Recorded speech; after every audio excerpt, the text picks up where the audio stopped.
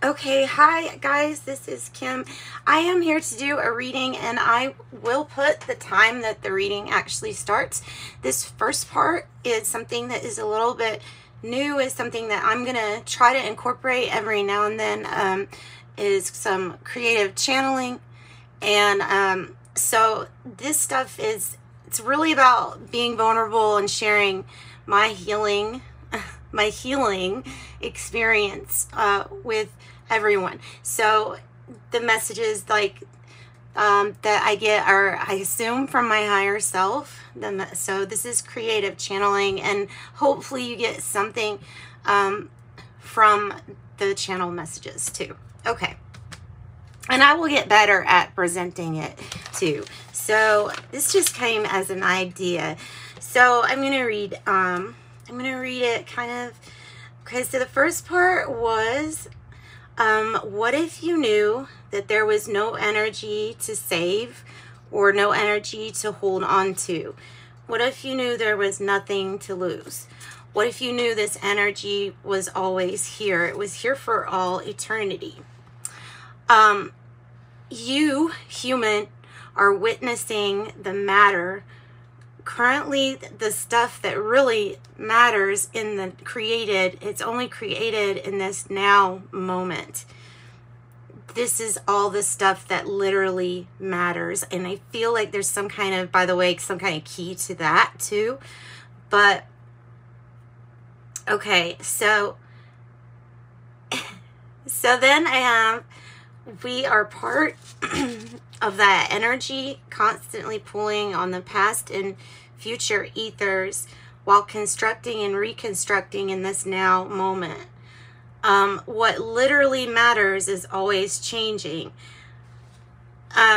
We like everything to be now, because truly that is our energy state of being. And then here was like my main advice from my higher self was, change is needed to break some of unhealthy patterns. Something as small such as picking up different songs to play during the day can have a very big effect on what you create. And then it goes on saying, these changes, part of them that would be really important would be more silence. More times for silence allows for you to get in tune with your actual vibration and be able to separate it from, okay, this is mine, this is external, kind of, because the energy is always moving back and forth. It just makes you very aware. Then ultimately you know if you need to raise your vibration up, or if there's something that is around that is a cause for any kind of low vibration. So I said the energy that you feel is constantly moving. However, please not to judge this energy as good or bad. Remember that this is a human perspective, and that we all know by now there's no one right or correct way. It's more like I can't have one without the other. In this sense, this is this perspective of duality. It's allowing for choices, and it's allowing for changes to appear like they are separate or going in some kind of order. But what if there were no lists? What if there was no ranking? What if there was nothing above or under? It's hard, but it's interesting to take that perspective outside of the human being and imagine, could you imagine from a different from a different perspective, not a different consciousness. But anyway, okay, I will digress. But I have that we are not separate. We are all one and the same, part as the whole, and we're always complete. Things are seemingly separate from that human perspective. So try thinking here, like I said, of the perspective that's not filtered through our human brains. What would that look like? What would the non-duality be? I have that the mind allows us to alter the matter in this now moment and that is where the matter exists. And I'm thinking past, present, future in a sense. So I have, remember here too, when you're dealing with these emotions, that the not to judge part, and then the part that they are all your emotions are part of your divine design, equally important, completing an experience. So when you sit in silence, these emotions, especially for the first few times of doing it, can be really overwhelming. Especially if you avoid feeling things or keep stuff bottled up inside. The energy has to go somewhere, and that's where if it doesn't get released, it can even manifest as a physical symptom. A lot of us have stomach issues and or pains that we feel due to like this energy. So when you feel low down or stuck in a rut, that's when change is crucial. That's when contracts change, characters change, even settings tend to change. The divine plan is altered in a very sacred way. Free will. Because of this free will, duality can exist, and it appears with these choices. And as you know, choices resemble change, and change is what is needed to break some patterns. So let's see. Then what else do I have? Okay. I think that might be it. Okay, so from the human perspective, the non-duality. Okay, duality allows your experience to seem separate. Yeah, though we are not actually separate. From this one non-duality, it is one of the most all-inclusive theories that very few people understand, or from the human perspective is hard to understand, because the whole experience is about separate. So seemingly separate is for experience's sake. What I do for the sake of you, and vice versa. Whatever you do, you're doing here for the sake of me. We are all actually living for one another every day that we exist. So that's I just got take one grain of sand away from this picture, and everything would dissolve. So in that sense, it's just saying how important it is for us to have each other. Okay. And I think that's it. I think that's it.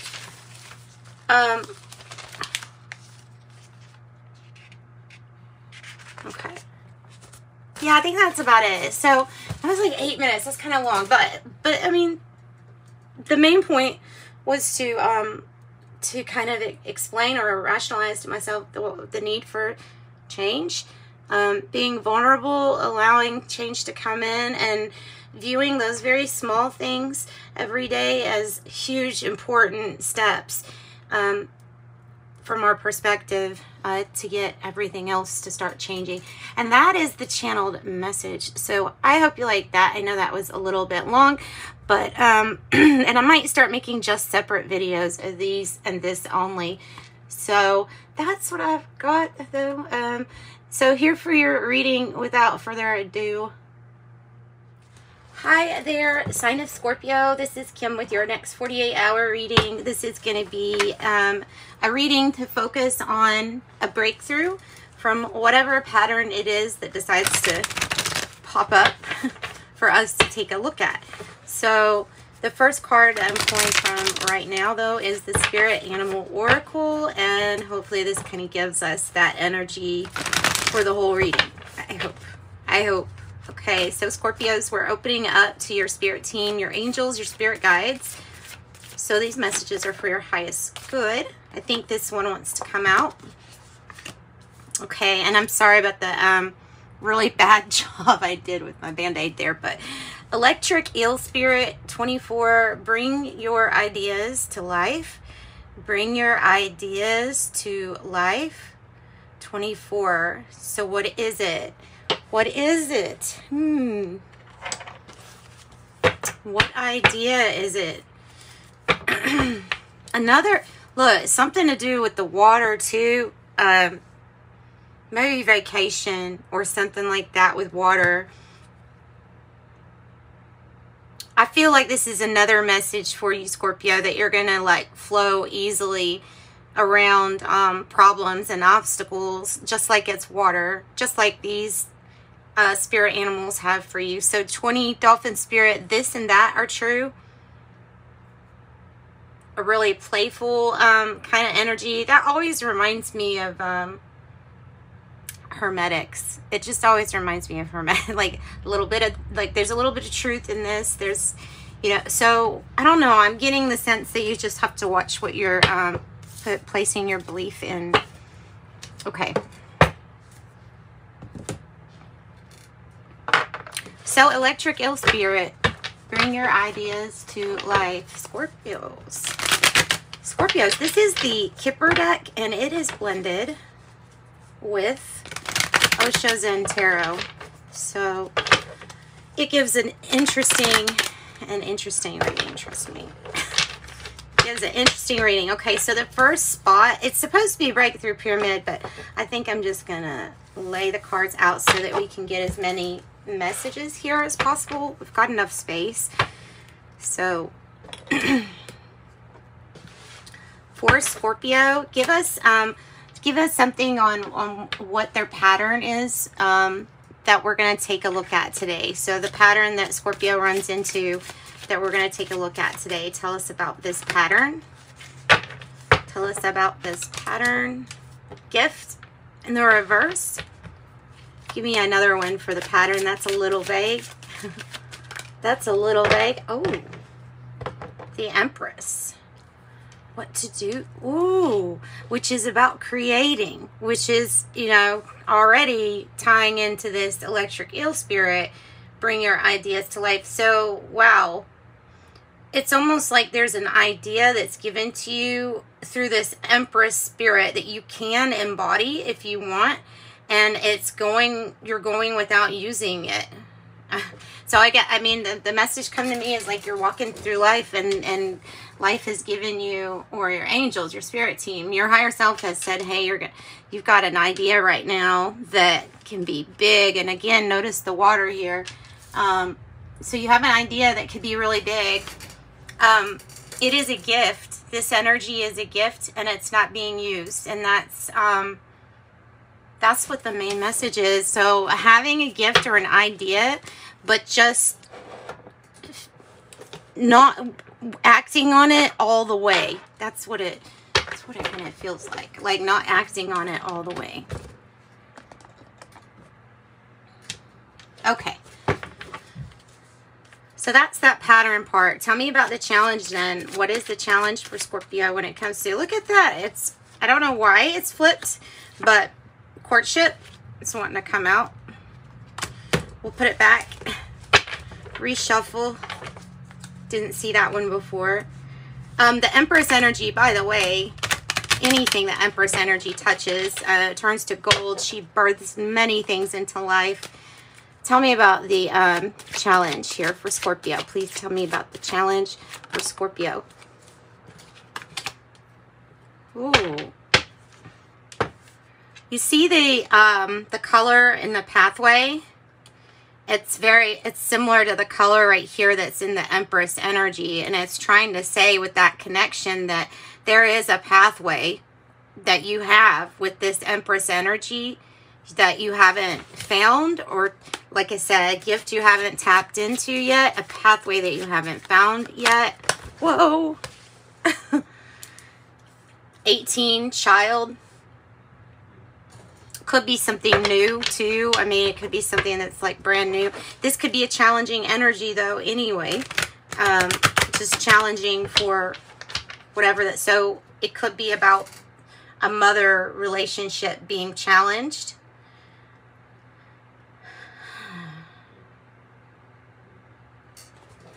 It can be also, for some, it can be about the challenge of taking care of family and kids and still being able to find and utilize your Empress pathway for other things, such as business. I feel like there's a blending coming in of these things. Tell me about the breakthrough. What's the breakthrough here for Scorpio? What's the breakthrough going to be for my lovely Scorpios? And of course, if you're a male who is the main taker, child provider, take your care, whatever, then this could be your energy too, about, you know, wanting to start something, but needing to know how, needing to find this pathway. So let's really take a good look at the breakthrough cards that come out for you. Breakthrough cards coming out for Scorpios. Oh, wow. Really? Heck, you're freeing yourself. This imprisonment card here is like the 8 of Swords to me, because it can be like feeling really restricted. Like I said, like the example of having to stay home, take care of kids or a child, and then also wanting to bring some ideas to life. Okay, so something's going to free you from whatever you felt was a really strong restriction to you or make you feel imprisoned.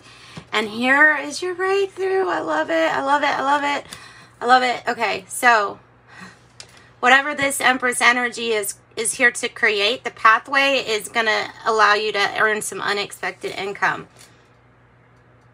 Number 27, unexpected income is part of your breakthrough. So you'll have some funds that come up, that pop up, that help you with this pathway. You also have the 10 of Swords in the reverse, and I love it in the Osho Zen Tarot. It's very much so focused on how there is a rebirth of a person, and it's such a rebirth, such a powerful rebirth, that it goes from one form and changes into a completely different form.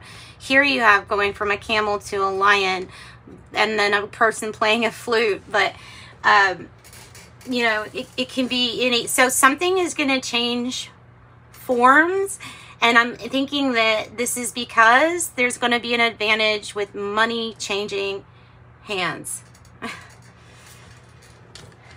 All right, looking good so far. Looking good so far. Now, the 10 of Swords is not an easy transformation or breakthrough. It's completely having to think out of the box, away from anything that has ever kind of let you down in the past. So away from all obtrusive thoughts, starting, like having a fresh slate for yourself, allowing yourself to be completely reinvent, whether it's work, whether it's home, whether it's the combination of the two that you're trying to reinvent. Like it's something like that. Yeah, it's something like that. I think that's beautiful. So your power. Give me cards to represent Scorpio's powers. Ooh. Maybe you're wanting a house, and maybe you were having some financial difficulties at the time. It would make sense with that unexpected income being your breakthrough if this is a problem here. So it might be about housing, about finding appropriate house or more space to do what you want to do. Maybe, like I'm getting like needing a house, but having these issues with money, and there is a pathway. One of your ideas is going to totally reinvent how things are done. This to me says, well, let's get some more cards, because this to me says that your power is your experience, is what you've been through. Going from rags to riches might be your power. You know what I mean? Like there's something that you're pulling on this experience where you can be extremely successful. Do you see the colors too here coming out? Very similar. That's not, none of that is, none of these colors here are here by coincidence. This is for you. This is your message. There's a rebirth regarding money, regarding feeling impoverished or like there's not ever enough. There's something that's going to fix all that and provide house or a house. Oh yeah. So coming from this place is what you're needing actually for your breakthrough. You wouldn't have had this idea if you hadn't have been in the place where that state of mind brought that idea. And this right here is it. Oh gosh, this is beautiful. This is saying that, yeah, it sucks. It sucks. Getting to this point sucked. And perspective is, this is when I was down. Okay, well, pull on that. Don't constantly think about what you don't have, but pull on the ingenious, clever things that one has to do. You know what I mean? In that position. So give me something else. Another 3 now, so 33. You're reading, that number follows us on this channel. We have the 3 of Pentacles, working together, cooperating with others, because it's like to help survive, literally, for people to help. That's what's being revealed is wow, all of this trauma, pain, poverty, or going through health scares, like you couldn't get. What's being revealed is needing one another. There we go. Needing one another, because we do, by essence, need one another. So therefore, when an experience so strong comes at you and it's like, yeah, wait, I need this person to get out of this time or whatever, that's big. So this is laying down the groundwork, and this right here was laying down the groundwork for some kind of great idea. So tell me about the outcome for Scorpio. Oh, wow. You're going to create, and you're going to be very, very, very successful in the distant horizons. You have to power through what you're going through. I don't know if you haven't gotten that idea yet or what it is, but there's something in the not so so this is like your ships coming in the not so distant horizons. It's a very good card to get. It's almost like something is going to feel like it went from hard to now I'm in the sky. Now I'm in the sky in my ship, you know. Tell me some advice for Scorpios. Tell me some advice for Scorpios. Probably going to leave it with that. Oh, wow. Wealthy man. Somebody wants to invest in you. Woohoo. Somebody wants to invest in you. This could, wow. This could be marking the end of a situation and the beginning of a soulmate energy coming into your life. Could start off as business and then go into an actual relationship. But something here, someone here wants to really help you out. Wow.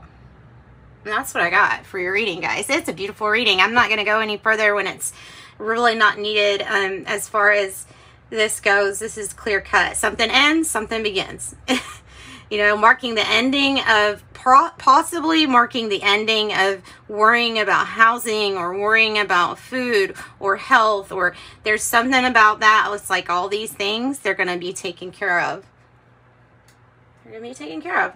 All right, so that's what I got for you, Scorpios. Sending you much love and light. If you want a private reading, those are open. Check out my description box below for that information.